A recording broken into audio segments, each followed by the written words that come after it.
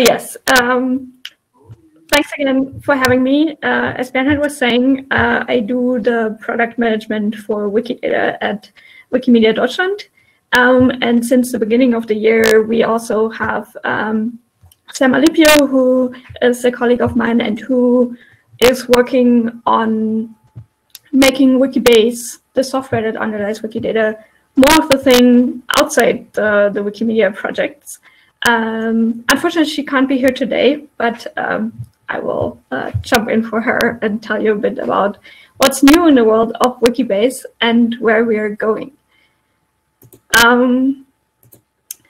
So for those of you who are not familiar with Wikibase, I will give a very short intro to what is actually Wikibase. Wikibase is the software that powers Wikidata and that we started developing about 8.5 years ago. And it started out as a project very much focused on supporting Wikipedia and then branched out from there. And one of those branches is that the software is not just useful for Wikimedia, but also for many, many other people. So what it offers, very condensed, is functionality to create and manage a knowledge base with user-defined properties. So in that sense, not so different from Semantic MediaWiki. It has a rich user interface to make that easy to access that data and update it.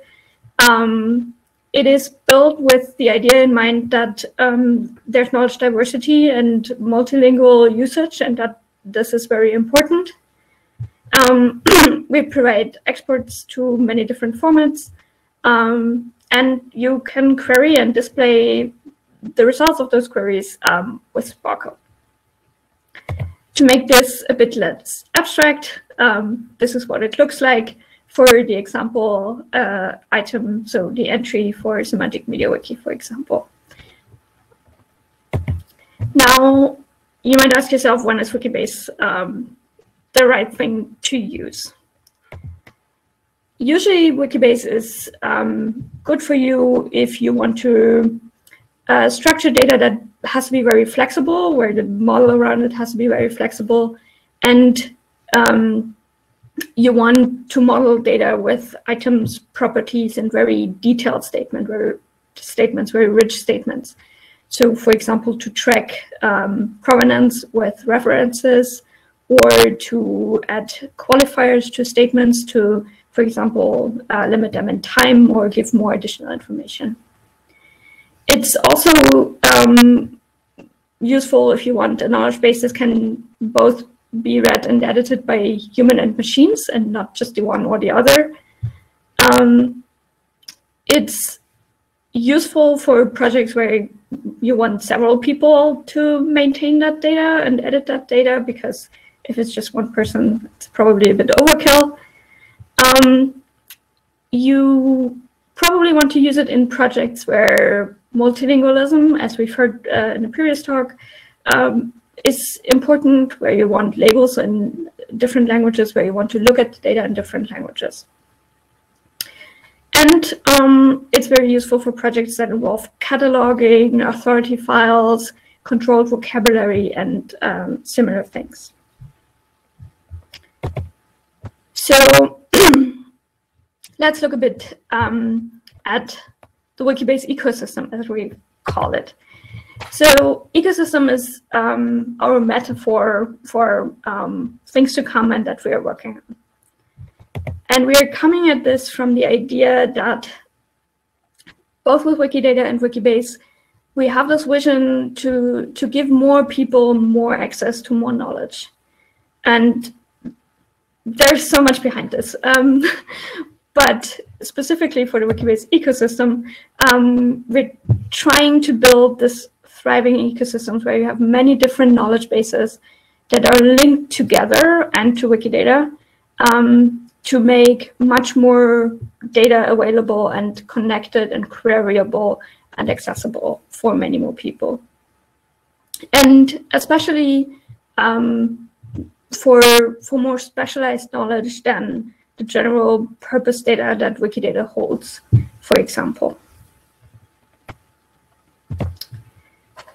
If you look at the Wikibase ecosystem today, it is very heavy on GLAMs, or short form for galleries, libraries, archives, and museums.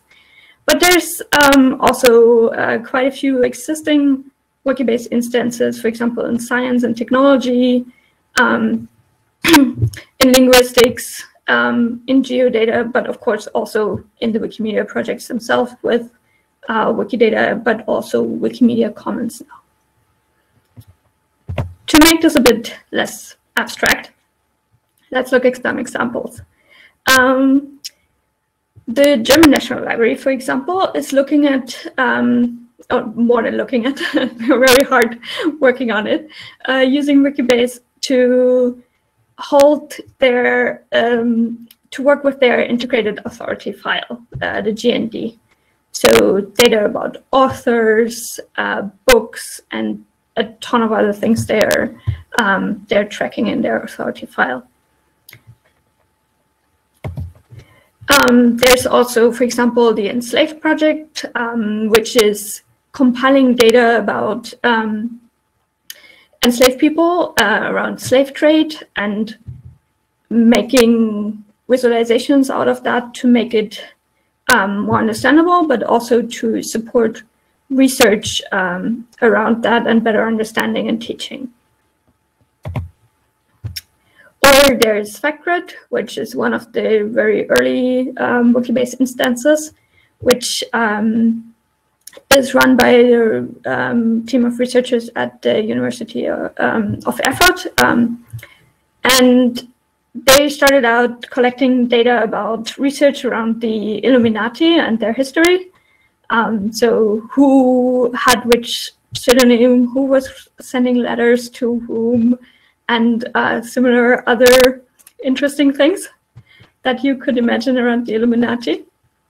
And from there, it was expanded to a database or a knowledge base with data around humanities research. So if you're into digital humanities, this is definitely a project you would want to check out. We also have linked jazz, which is collecting structured data around jazz and jazz musicians and their music in order to better research connections between jazz artists who collaborated with whom and so on. And this is just a small sample of the Wikibase instances that are out there that I hope will give you some good overview of what is possible already and what people are doing. So let's look at some of the things that we want to do in the future. We want to continue to build out Wikibase and the Wikibase ecosystem. And there's still a lot of work to be done. One big thing is what we call federation. So this is basically about the ability of using content from one Wikibase in another Wikibase. And the thing we're currently in the final stages of development is the first part of that, which is called federated properties. Once this is done, you will be able to use properties from, for example, Wikidata in your own Wikibase instance. And we hope that makes it a lot easier for people to set up their own Wikibase instance, because they don't have to put so much time and effort into setting up their own ontology before they can get started modeling some data. We are currently looking for people to start testing this. If you're interested in this, please reach out to me. Another big area that we want to that we are putting a lot of effort in is third-party optimization. And with that, I mean basically making it easier for people that are not sitting in the Wikidata Wikibase team to set up a Wikibase instance and use it. So specifically, we have been improving the setup and maintenance process by providing Docker images for easy installing. We're working on setting up predictable and regular release cycles so that people are more able to predict what's coming up. And we've been working and will continue to work on documenting a lot of things to make it easier to set up and maintain a Wikibase instance. In the same area, we have been working on what we call the Wikibase manifest. Around Wikidata, there are a ton of tools that people have built that make working on Wikidata a lot easier. Adapting those tools to other Wikibase instances has been a challenge because a lot of them have been hard-coded and very tailored to Wikidata. One of the reasons for that is that a lot of the necessary configuration for those wikis, like which properties exist on that wiki, which properties express certain constraints on that wiki, and so on, are in the data in that wiki itself. So we are working on exposing that in a machine-readable way to make it easier for people who write those tools around Wikidata to make them work with any other Wikibase instance more easily. That will come with one of the next MediaWiki releases. And again, if you would like to test this and work with us on it, please do reach out. We would love to have some testers for it. Which brings me to the future. What's on the roadmap? The big things that are themes for the next year are taking federation between Wikibases one step further.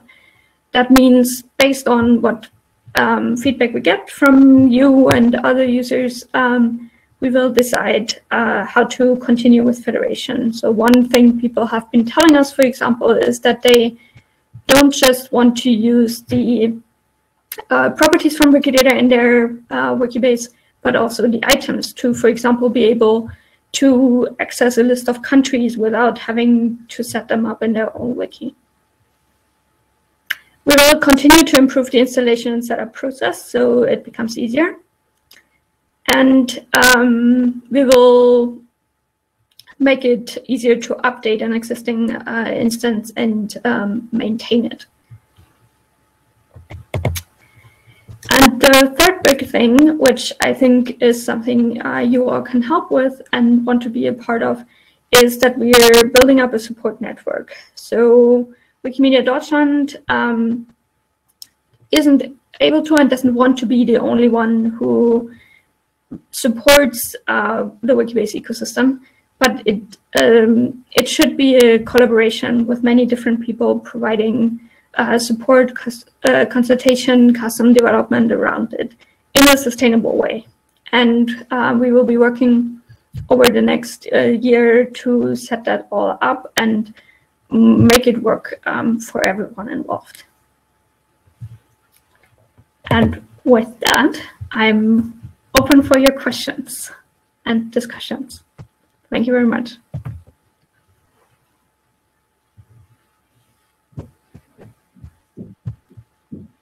Thank you very much, Lydia. There's one question in the chat I see. Any suggestions on how to restrict access to parts of the data or add access control? Yes.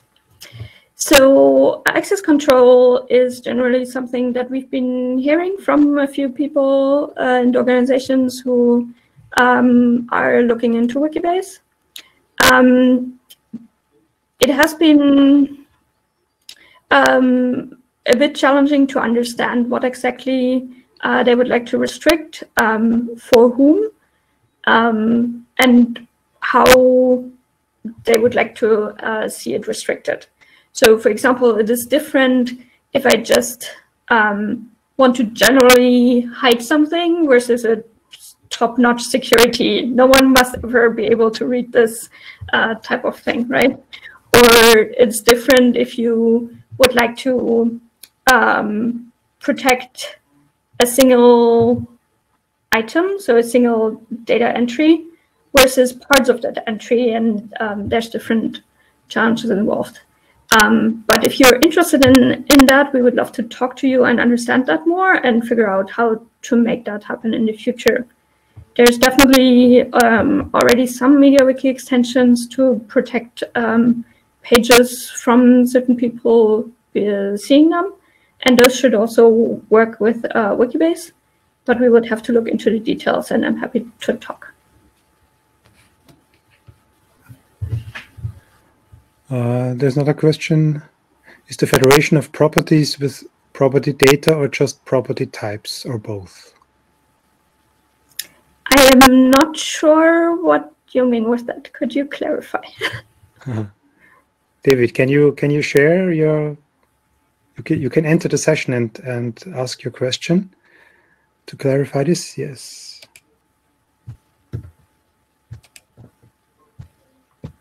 Hi.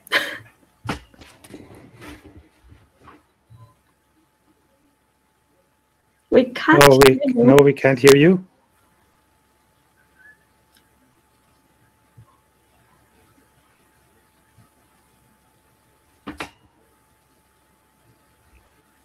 Nope. No, we cannot hear you, David. Sorry.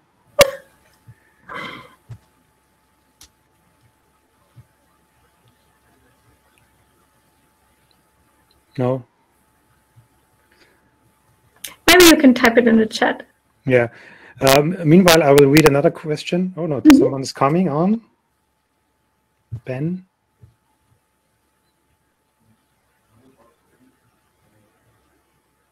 Let's see if this works.